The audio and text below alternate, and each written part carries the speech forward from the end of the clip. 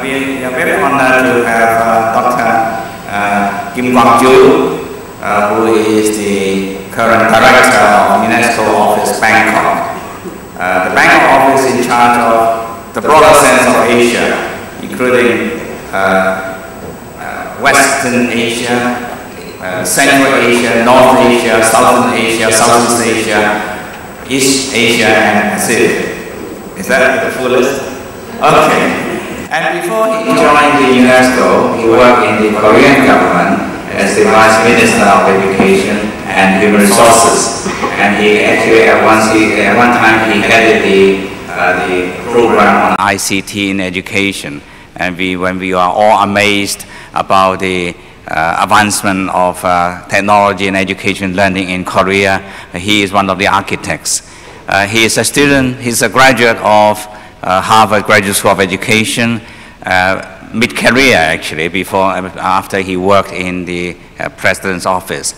For the benefit of time, I will not read out the long list of his CVs, but without further ado, may I invite GJ, we call him GJ, to come forward.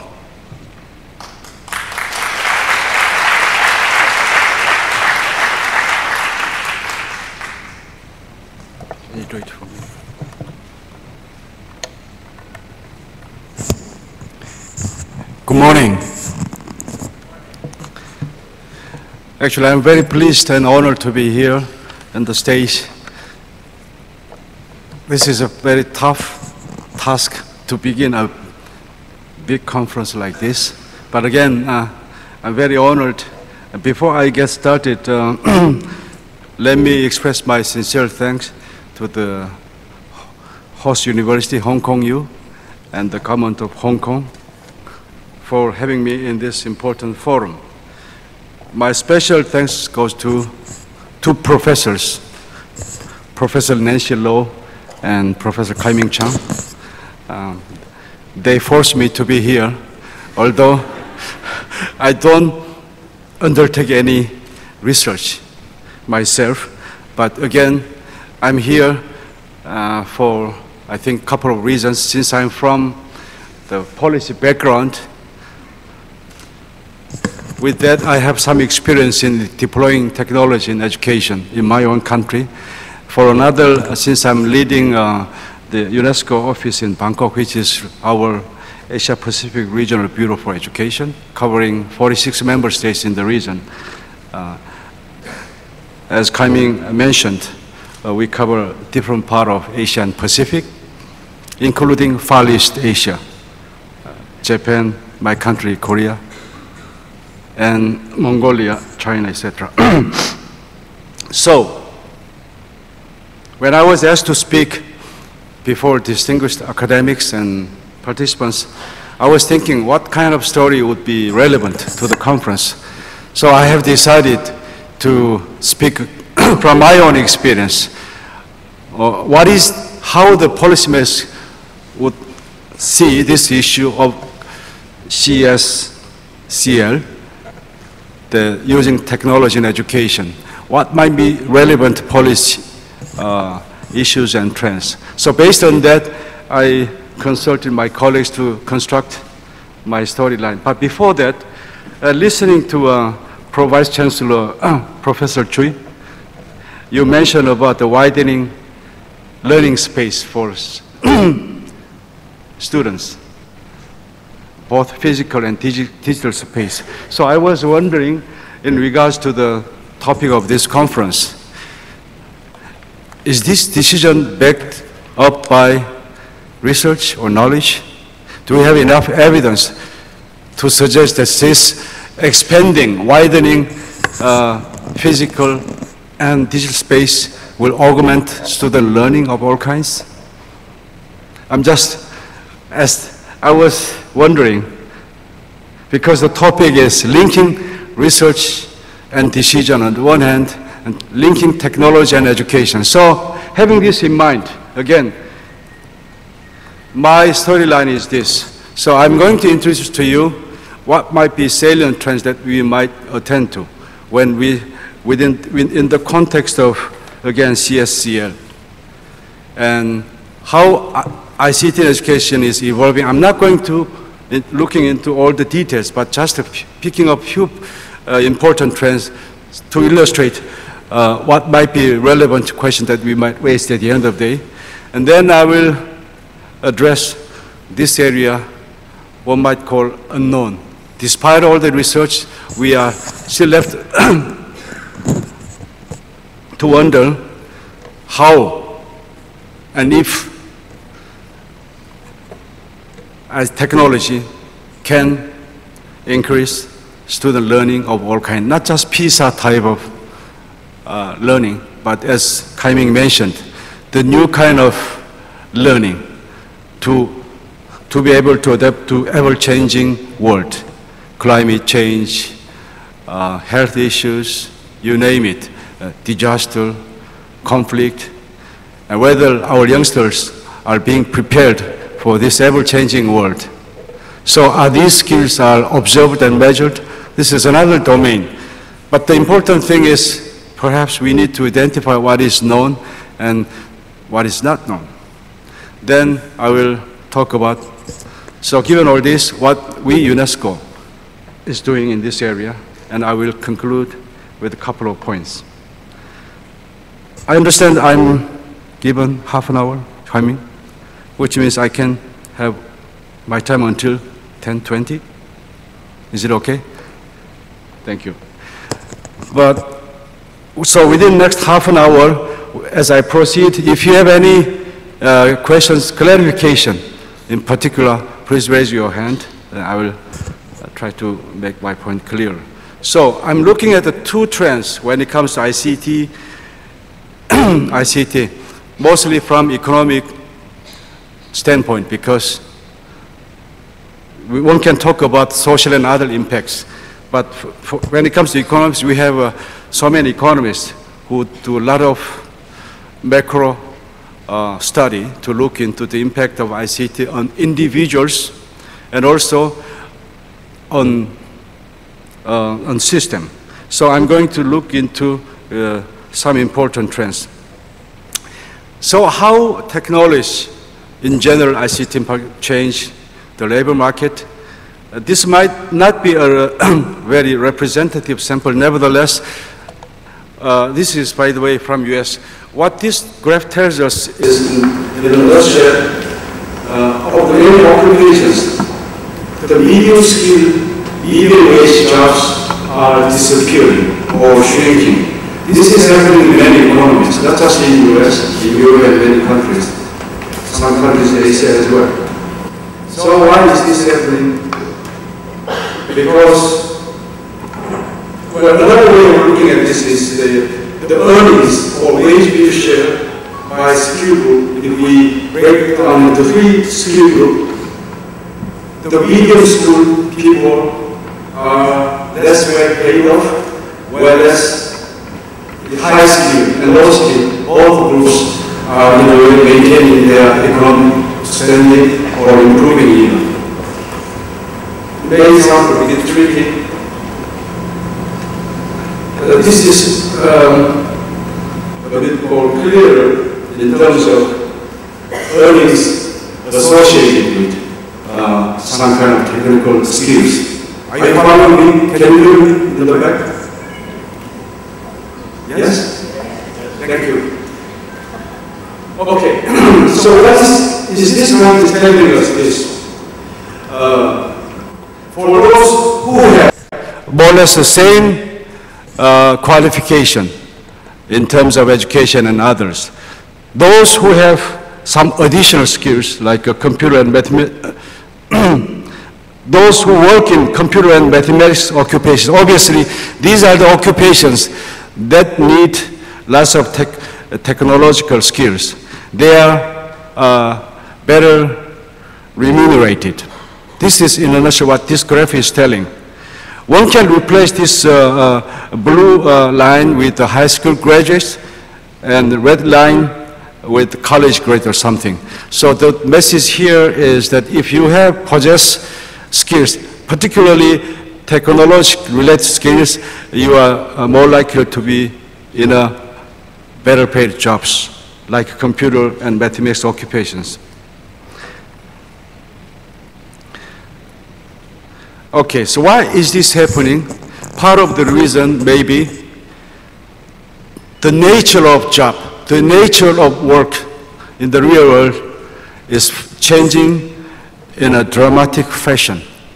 So that nowadays, the tasks that require non-routine analytic, non-routine intellectual skills are on high demand, whereas tasks that require routine manual, routine cognitive, non-routine manual work are decreasing. So this corresponds to the earlier graph that I showed you. So perhaps this non-routine analytic, non-routine intellectual may be the kind of skills that can be delivered through CSCL. I am still struggling with this abbreviation, CSCL, sorry about that. Computer-supported collaborative learning. So these are the kind of skills that one can deliver through CSCL, if you agree. Am I making my point clearer? I was going to update this chart because some of you may have seen this chart elsewhere. The Monet, by the way, happened to be my mentor many years back, so I'm using his research finding. By the way, this is in US again, mostly from banking sector. Nevertheless, the message, we can find a similar trend in other lucrative professions. And one doesn't need a rocket science to understand it. I mean, if you look around, you will immediately recognize the high-paying, high-skilled jobs are requiring these kind of high-order skills. Again, this can be delivered, or better delivered through CSCL. That's why I'm emphasizing this. Now, this is at the story at the individual level. What is happening at the system level? Over the years, in the beginning, let's say early 90s, as you may know, some of you may know, there was a debate about whether investment in ICT will bring economic returns or benefits, considering the massive amount of money required in building infrastructure and others.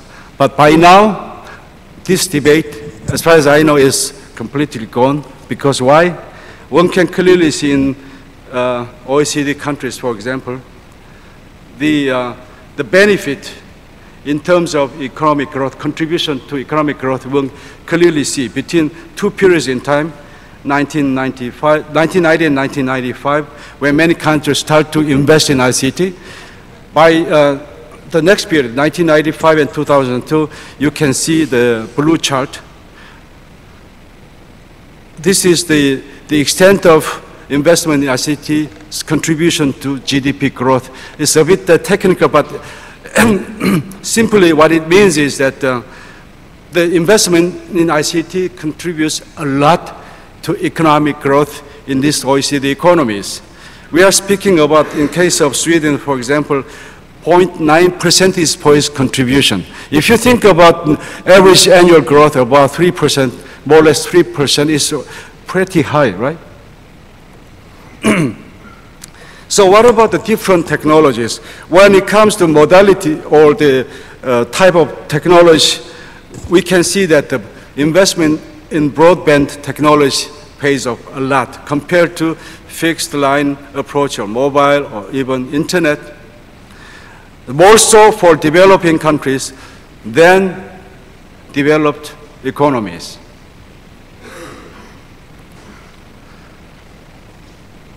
So this is somewhat positive, but on the negative side, we are seeing the gap between the haves and haves not is growing between countries and within countries. I'm only showing you the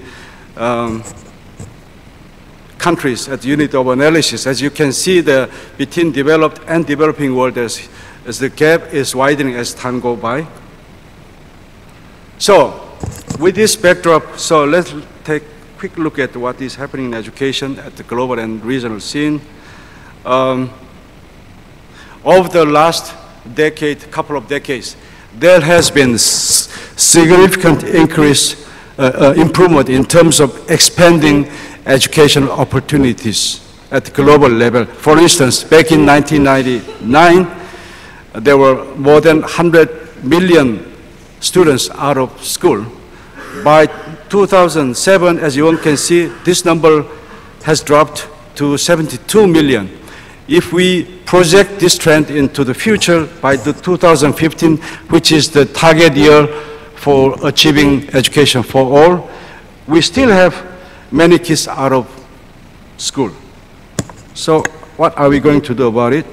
This is why the international organization, together with UNESCO, are working so keenly on this agenda of education for all. But this is about access. What about the learning? We have more than several very well-known international assessments, including TIMSS and PISA. So let's take, for example, using the TIMSS data, we can see that there are, in the back, can you see this? Okay. Anyway, it looks very complicated, but the message we can get from here is there is considerable gap between countries and within countries in terms of learning measured in the area of math. So how ICT can improve this situation? One obvious case that we can make immediately is access, of widening up the opportunities. Indeed, in a gigantic country, India, they have very well-developed open school system, catering to the needs of primary school graduates, those who wanting to work in different jobs. So they have 16 centers by now, and about 2,300 centers all over India, and provide secondary, senior secondary, and vocational programs. As of 2011, more than 1 million students are enrolled in these various programs. The majority of these are enrolled in secondary program. So one might think that for any government to accommodate 1.8 million students, how many schools do you have to construct?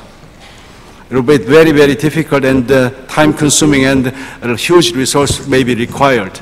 But at the relatively less resources, we can at least provide entry-level educational opportunities. So ICT clearly expands opportunities. In case of Pakistan, if you look at this chart to the right, two open universities or virtual universities, heavily relying on technology, are accommodating 3/4 of all students in tertiary education. How can this be, how can you arrive at this same results with the conventional approach? It's impossible. So a very clear example, I know many of you, where we have many cases from in my country, but this clearly illustrates how ICT can expand learning or space for kids who otherwise cannot be in schools in the first place. So let me turn to them. So what is happening to them? The learning outcome or quality of learning. We had, as Professor Cheng and Loke mentioned, that we had this 2-day Back to Learning forum. I happened to be, I had a privilege of being a part of the group. So we were debating about how to bring learning in the foreground of education enterprises. And collectively, we agreed on 5 bullet points, one of which, maybe a couple of which are related to, again, CSCL, using technology, building a community of practitioners. But bringing learning to the foreground means that we focus on learning, and that focus on key learning on in key competency areas. So nobody would disagree that math is one such key area. Okay? So if you look at the use of the length of time using computer on the one hand and math science score, as you can see, it's hard to read from this graph, but in a nutshell, what this tells us is that for students who used more than 5 years, their scores are much higher than students who use, excuse me, computers only 1 to 3 years. So clearly there is a strong link association between use of computer on the one hand and the math score. How about, oh, sorry, this is science. Cheng, this is science, right? What about math, another important domain of key skills? We find a similar trend. This is presented in different way. I don't know why OECD analysts did this, but this is the graph that we get from OECD report, my colleague. Thank you for this. We see the same pattern. Now, so again, this is confirmed by another research. This is rather survey done by World Economic Forum back in 2008. As you can see, technology readiness or network readiness on the one hand, and the math and science education in country schools. As you can see, the strong relationship. So the question is, how is this happening? How can this, what is the process whereby students get better and more learning? Through ICT and education. So I have a puzzle here. So when we break this trend into smaller pieces, we decompose this trend, we find a very strange, I don't know whether we can call it findings.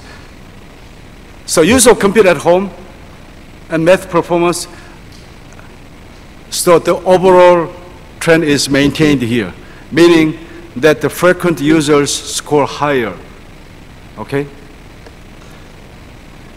Use of computer at schools, no difference. What does that mean? If you use computer at home, you tend to learn more. What is it? I'm puzzled. So we were discussing this last night with my colleagues. We were not able to answer the question. I'm sure that the OECD analysts, they may not have the answer. We better check with them later. Now, here is a study, a follow-up study. A group of German researchers by the name of Wittwell and Senkbeil in 2008. They break these data. They looked into data further to see if they can find any clue. So here's what they come up. Couple of points.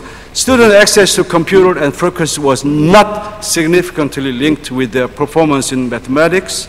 However, a positive effect was observed for a small group of students who used the computer in problem-solving activities. I don't know what it means, but it's something like a collaborative learning or teaching.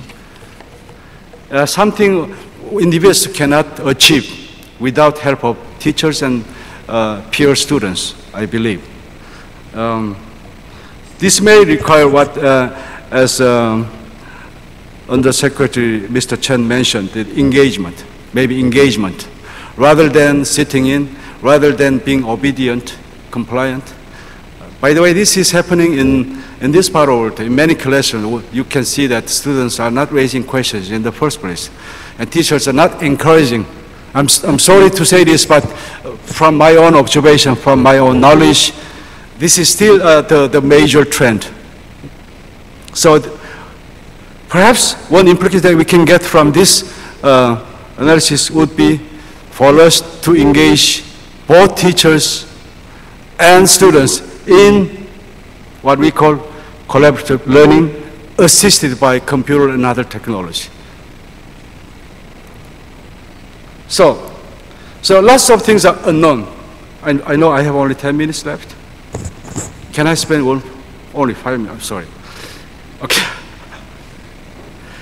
Okay, so in the recent UNESCO report says that education policymakers and decision makers frequently have little or no information about effective ICT in schools And and OECD also says that far too much research and learning is disconnected from the realities of education and practice and policy making. So we all know that. This is only reconfirmation of our knowledge. So what is unknown?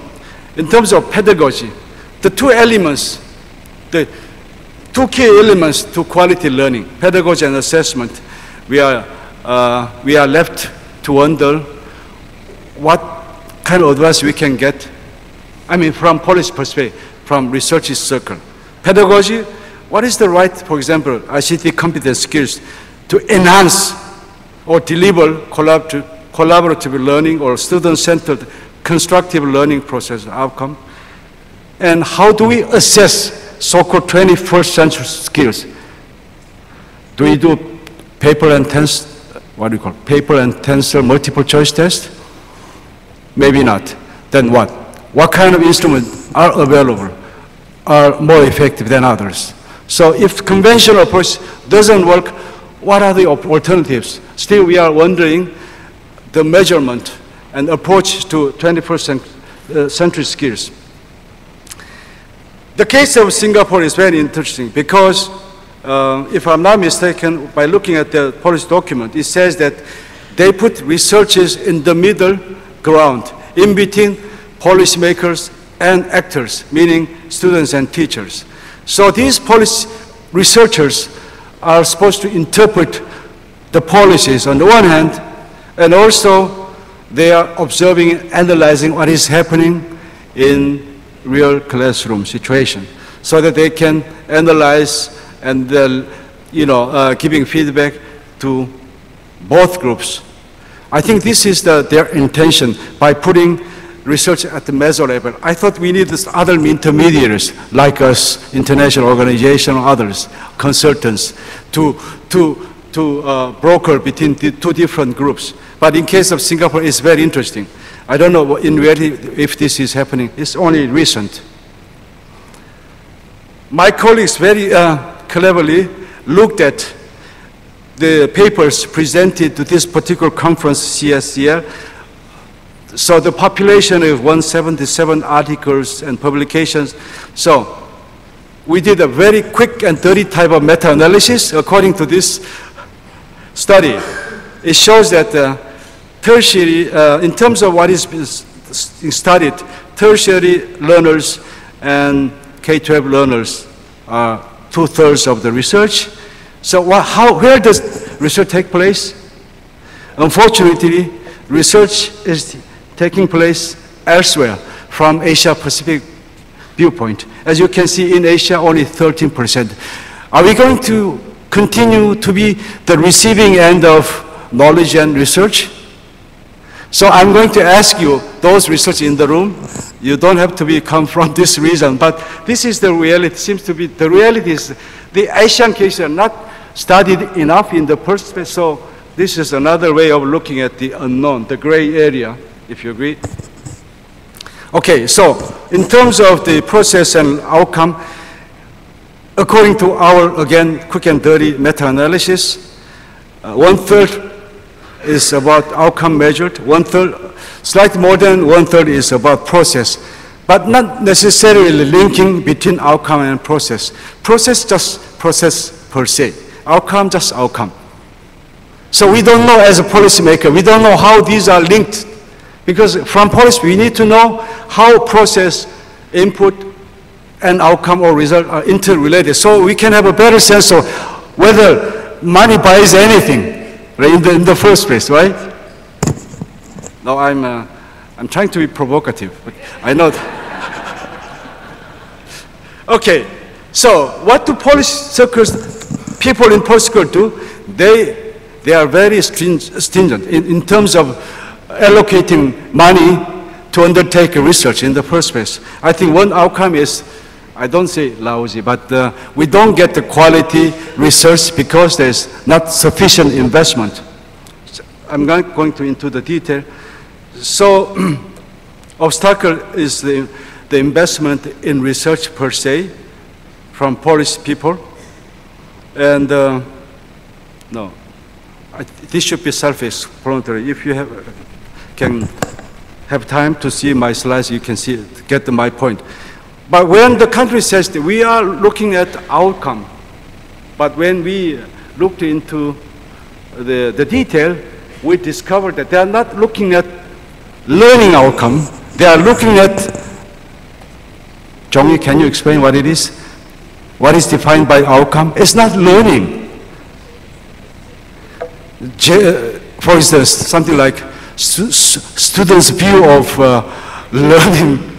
I don't know whether one can classify that as an outcome. Anyhow, so it is, I would say, learning has yet to be in the foreground in many of these countries. Again, this confirms one of our bullet points through Back to Learning Forum. Okay, roll-ups, I'm not going to market UNESCO here. UNESCO is about, not is about education for all, but we do lots of things in education. But education for all, as international agreed goal, is the prime priority of our mandate. So as you can see, Millennium Tech, we have 8 of them. 2 of them are related to education, universal primary education, and the gender parity in education. So we do many things. I'm going to skip these concrete examples here and there. This is one of the things we do in UNESCO Bangkok, not UNESCO Paris. We try to focus on teacher education institutions, looking at leadership, and that learning leadership coming, are you with me? Learning leadership, teaching capacity, and curriculum. So try to combine these 3 elements, and trying to help countries to develop what we call e-readiness, to developing global and national standards to address this issue of learning. Okay, so this is a concrete example, ICT project funded by government Korea. We have funding from Japan and Korea in these countries. Professor, I wonder if the Hong Kong government can work with us in terms of promoting this agenda, Mr. Cheng. We can speak about later. So we have many knowledge platforms. You can visit our website.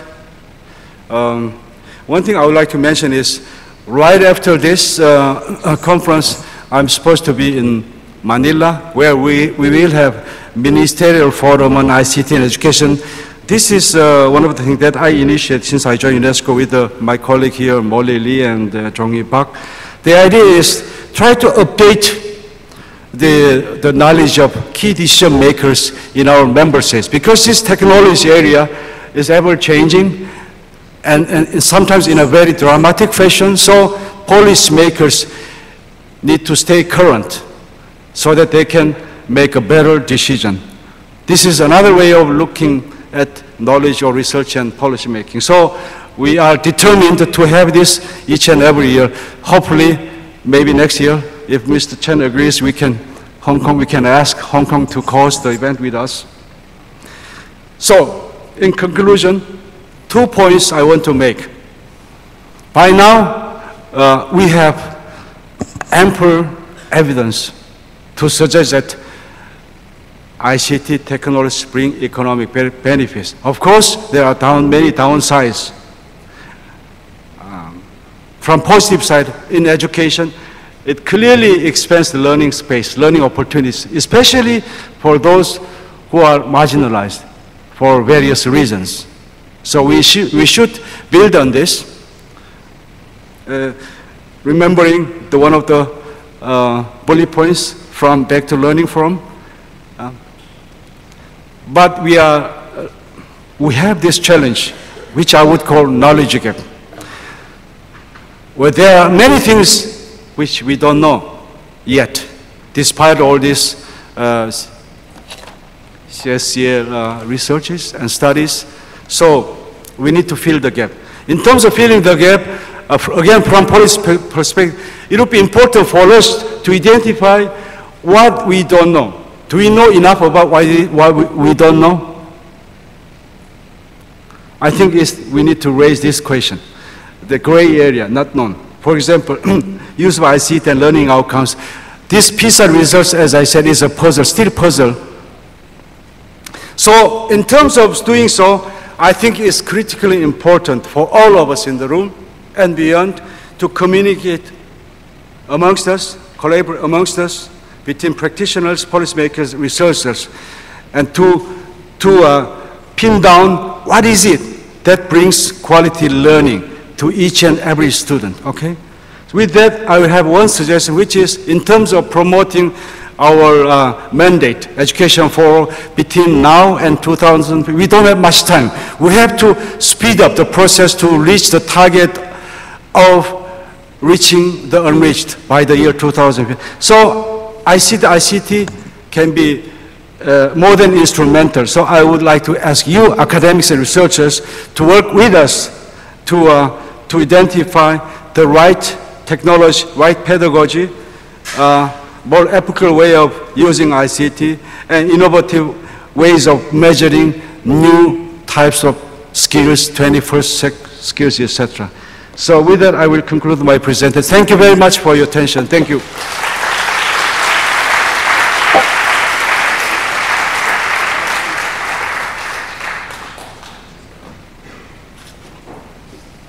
Thank you very much, Dr. Kim. His presentation tempted me to do another PhD thesis, and the title is How a Policymaker Learn. The design, Nancy has designed this session so that the first keynote is a little bit more on policies, and you have more dose of the Asian perspectives. So we have Professor Naomi Miyake from Tokyo University, and she is quite known in Japan for a very innovative, authentic learning program spreading from in the grassroots. Professor Miyake.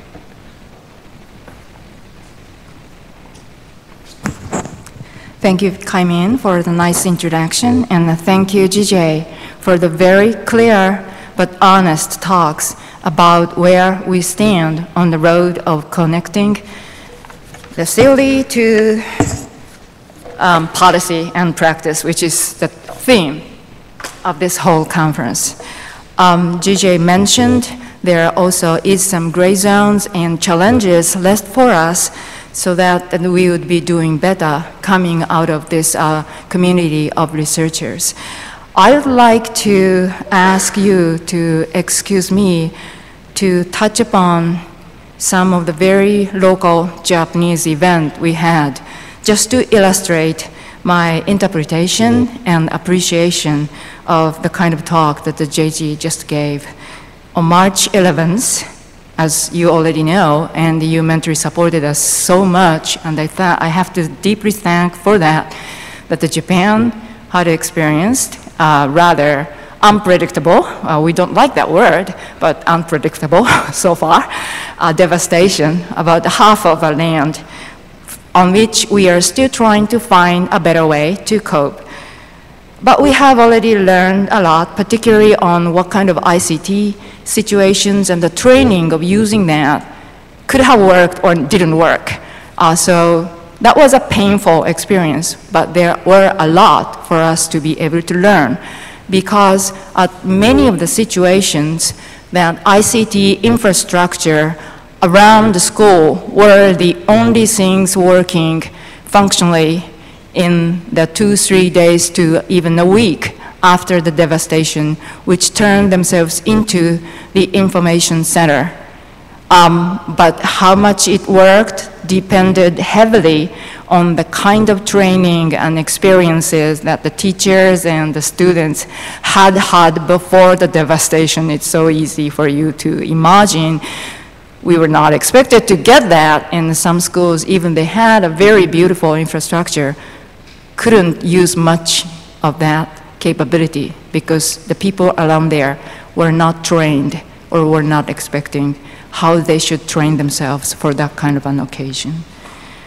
We also learned from this incident that ever stronger need to build a very strong human community, not just the infrastructure around the ICT networks that we can use. Some of those schools lost with some regret, some kids that were coming to school, as well as teachers. And to our surprise and deep regret, there were a huge difference among the districts on the kind or the devastation they got or the number of casualties that they got. The differences came from mainly the different procedures that they taught in their evacuation training procedure. In one town, for example, which lost about half of the kids had been trained well to get together on the school's playground before they got evacuated the school. They did that very well, but this procedure just didn't work in that kind of a time-pressed devastation. The other area, the other district, where a scientist who had himself experienced a relatively severe earthquake in his own lifetime made a very different procedure of evacuation process, and they taught the kids to do, this is a Japanese, tendenko, which is a Japanese, I'm sure that most of the Japanese who are here didn't even know that it existed, but it's a local Japanese, meaning act on your own judgment. So the kids were trained almost every week to learn this phrase to the depths, bottom of their heart, so that they were explicitly told to run as hard as possible you can. And if it turned out that you'll be the last person left alive in your family, that's great, because you can be the person who can sustain the family tradition. Don't worry about the rest. Keeping your left alive is the most important thing in that kind of situation, which they all did. And even they gathered in one sort of targeted an evacuation spot, and among themselves, the junior high students started to discuss about how safe that spot is. So they decided on their own judgment that they should be evacuated again to a higher place, which saved most of the kids in the town. The town at the end lost only 5 kids. Well, they still lost some of the kids and as well as some teachers, but the casualty rate was very different. So what could we learn from this kind of experience? Could we just say that if they had had a stronger network or community, that each town could not have been that different in the way that they would be acting? That's very difficult to say, because that particular evacuation procedure was a very strange one for most of the Japanese to think, to prepare kids for that thing which may not come for another 800 to 1,000 years.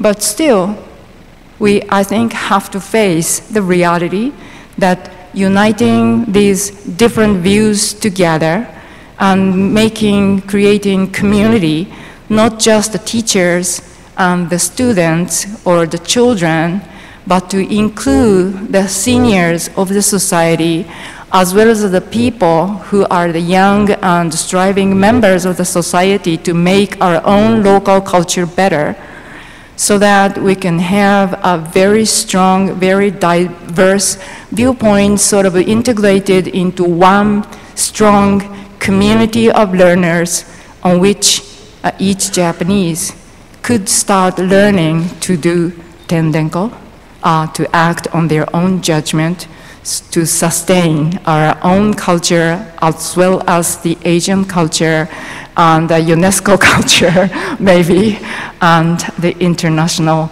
trends that we want to foster in the 21st centuries that we have to live. Thank you very much.